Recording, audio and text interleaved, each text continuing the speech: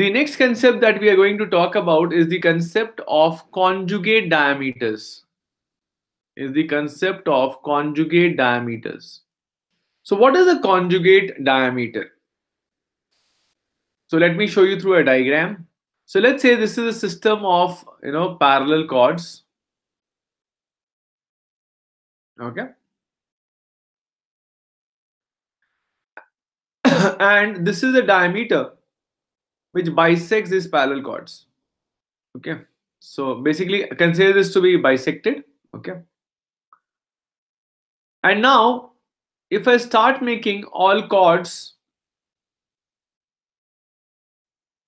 which are parallel to this diameter itself, let's say I start making all the chords which are parallel to the diameter of this.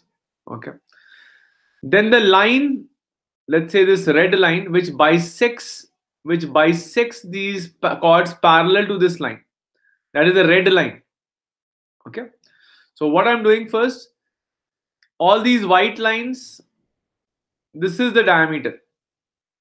Okay. So let's say diameter 1. And these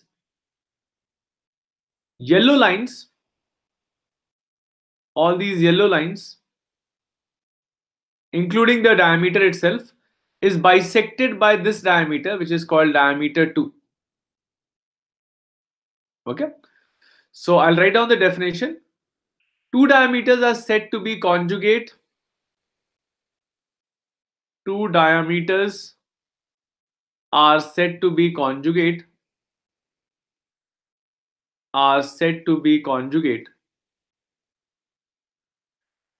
When each bisects all chords parallel to the other.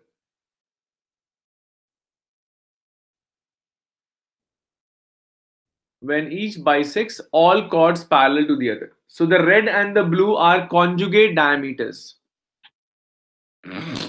Now please do not take this angle to be 90 degree. This angle is not 90 degree. I am writing it specifically over here. Okay. By the way, this will become a 90 degree had this ellipse been a circle. So let us take some properties. Let us take some properties with respect to the conjugate diameters. Properties of conjugate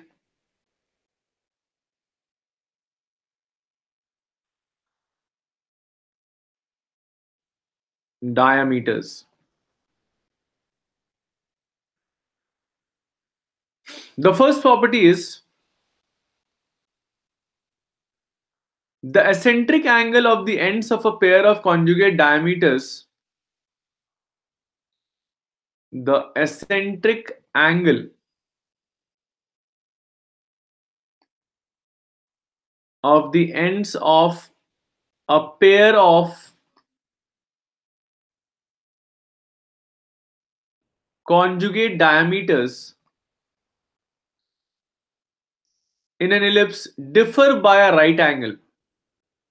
Differ by 90 degree. Now guys, what I want to say is very, very clear.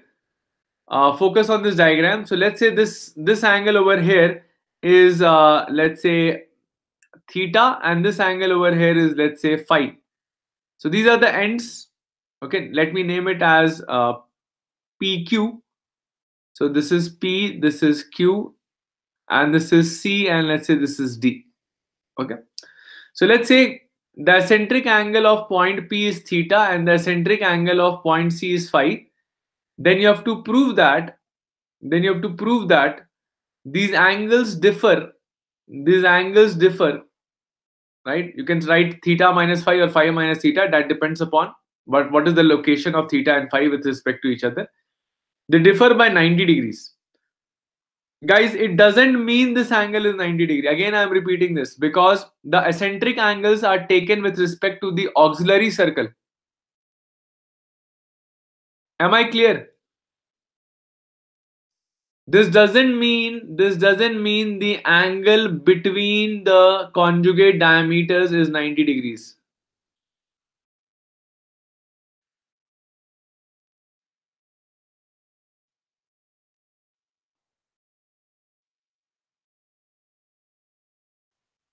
right?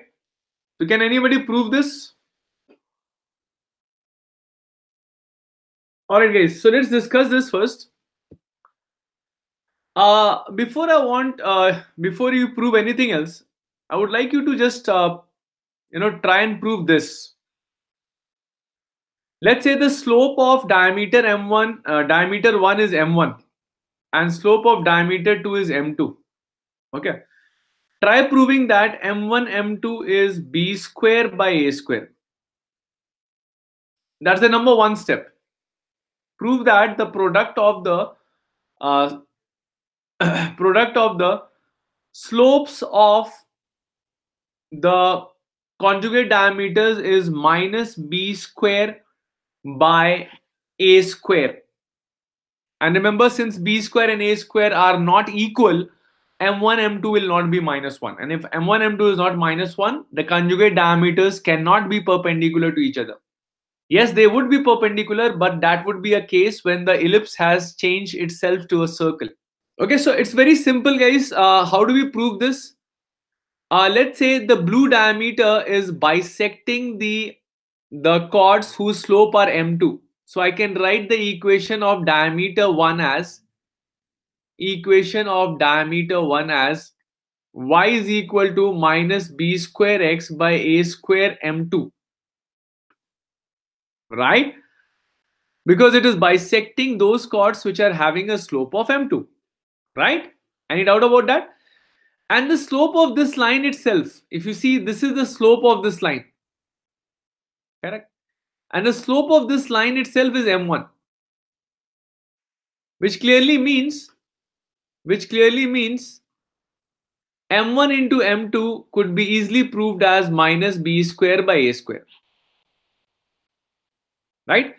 So number one step is accomplished.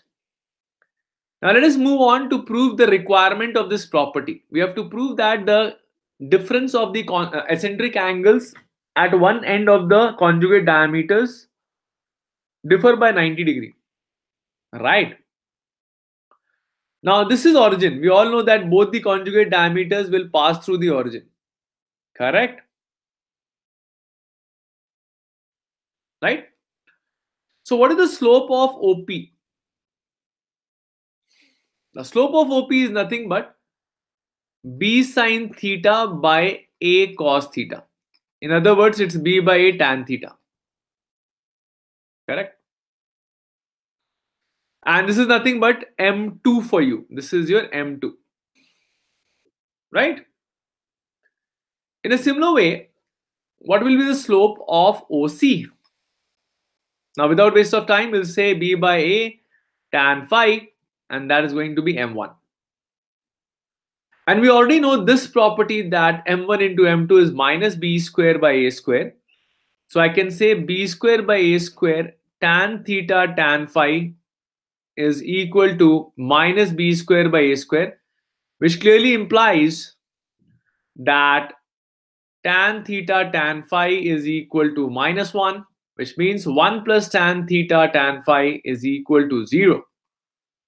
Right? And if you try to use this formula tan theta minus phi, you know that in this expression you get the required expression to be this. And since this fellow is 0 over here, it makes this expression go 0. Correct? So it becomes undefined, which clearly implies that theta minus phi is going to be a multiple of 90 degree, and you can just call it as a 90 degree. Is that fine, guys? Any question with respect to this? Okay. And because of this property,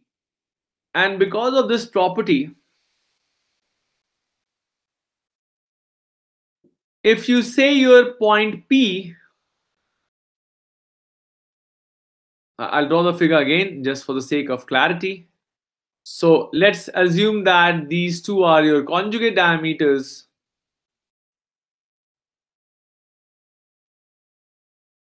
Okay. So if this is your point P and this is your point Q, this is your point C and this is your point D, then point P could be written as A cos theta, comma B sin theta.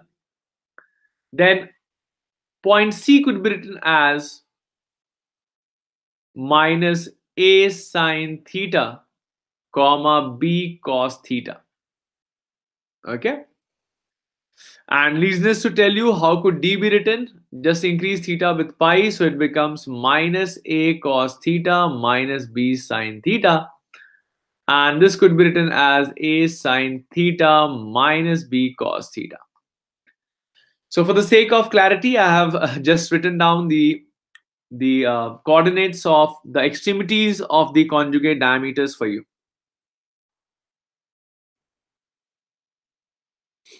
Okay. Guys, next property, which is your property number 2.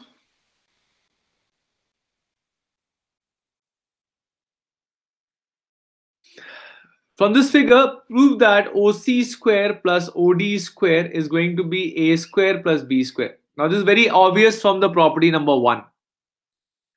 So just do it quickly and tell me if you're done. So just type done on the chat box when you're done. Guys, I don't think so it should take so much of time. It's very simple. OP is nothing but, oh sorry, this will be OP. Yeah, I'm sorry. So OP and OC square is just nothing but the distance of them. That means it's going to be A square sine square theta plus B square cos square theta minus 2AB sine theta cos theta, and OP square is A square cos square theta plus B square sine square theta plus 2AB sine theta cos theta. These two terms get cancelled off and you'd be left with A square. So these two terms will give you A square and these two terms will give you B square, and hence proved. Is that fine, guys? Any questions? Please feel free to ask me right now. Next property. The area of the parallelogram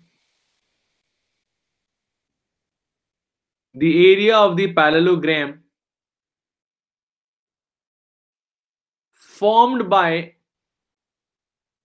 tangents at the extremities of the pair of conjugate diameters at the extremities of the pair of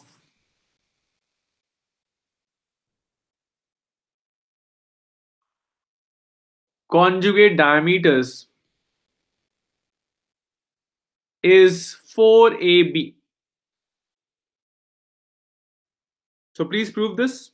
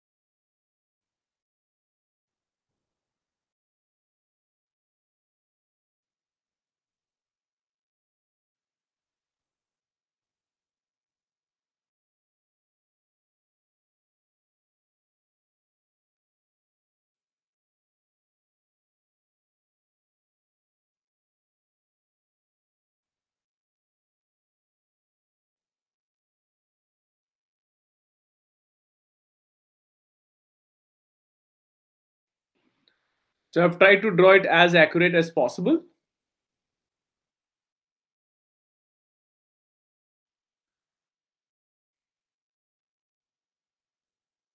So let's say this is A cos phi comma B sin phi, and this point is minus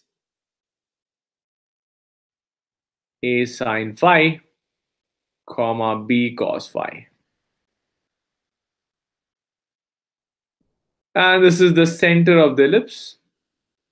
Again, P, O, C.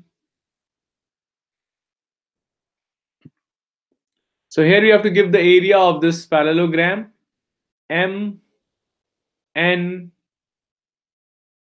let's say S T.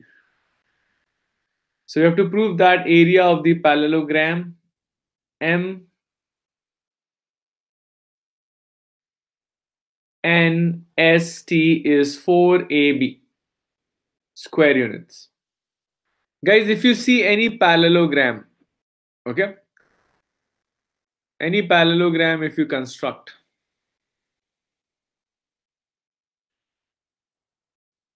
we know that area of this parallelogram is base into height, right? So how can we use this concept over here to solve this problem? Guys, first of all, I would like to know from you that is CD parallel to the tangent at P? So my question to you is CD parallel to the tangent at P? If yes, please type yes. And is PQ parallel to the tangent at C? If yes, please type yes on the chat box. So guys, it's very simple to prove this. What is the slope of the tangent at P? The slope of the tangent at P, let me call it as slope of the tangent at P.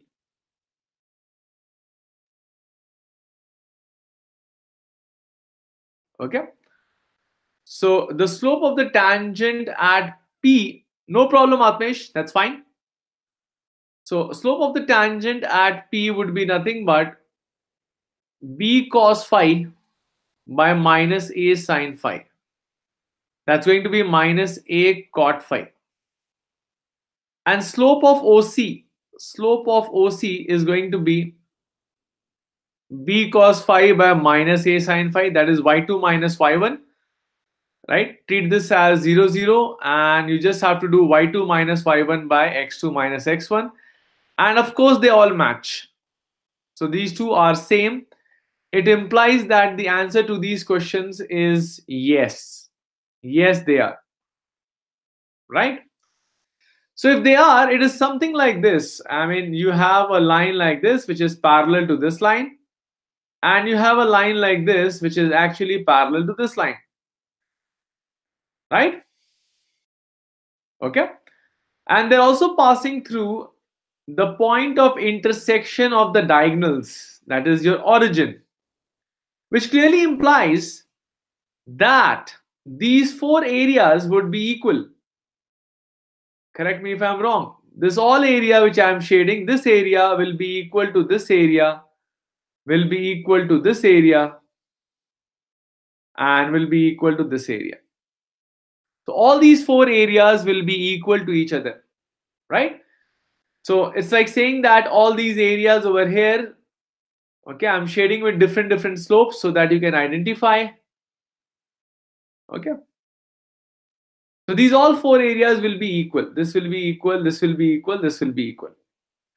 So if I just manage to find any one of them, my job will be done. So let us focus on finding out the area of this parallelogram. If I'm able to find the area of this green parallelogram over here, that is COPM parallelogram, and I just do four times that area, my job will be done. Right? So let us focus on finding the area of that parallelogram. So let's drop a perpendicular from the origin. Let's drop a perpendicular from the origin onto this parallelogram. Okay. Let me choose some other color, pink. Let me drop a pink perpendicular from the origin onto CM. So if I multiply OP or CM, so area of parallelogram COPM can be written as, let's say I drop a perpendicular called, let's say, OL. So OL into CM, which is actually as good as OL into OP. Now OP is easy to find out. OP is under root of a square cos square phi plus b square sin square phi. So no problem in finding OP. Now OL is nothing but the perpendicular distance of origin from the tangent drawn at C. Guys, just remember one thing. The equation of a tangent drawn at any point on the ellipse is going to be x1 by a square plus y1 by b square equal to 1. And here I am drawing it at x1, which is equal to, so your x1, y1 point are actually minus a sine phi, comma b cos phi. So if I use this equation, the tangent equation would be, tangent at C would be x by a square into minus a sine phi plus y by b square into b cos phi is equal to 1. So cross the factor of a, it will become minus x sine phi by a plus y by b sine phi minus 1 equal to 0. So now I want the distance of this point from the origin. So the distance of this point from the origin, so the distance from origin, or distance of origin, I can say, distance of origin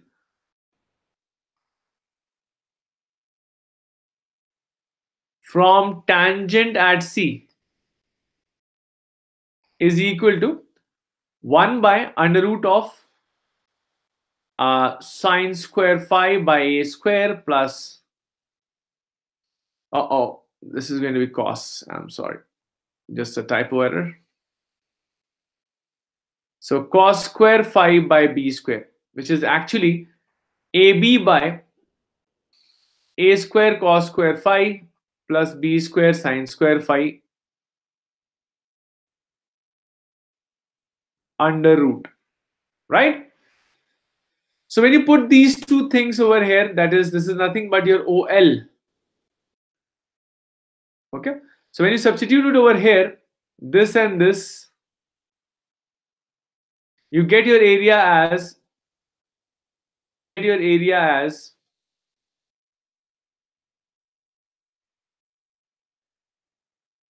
AB by under root a square cos square phi plus b square sin square phi into under root of a square cos square phi plus b square sin square phi, which gets cancelled off, and we get the area as AB. Now, as I already discussed with you, the area of the required parallelogram would be 4 times the area of the parallelogram COPM. So your answer would be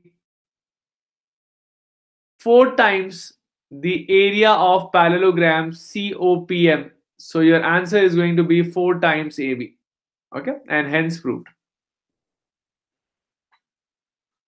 Is that fine, guys?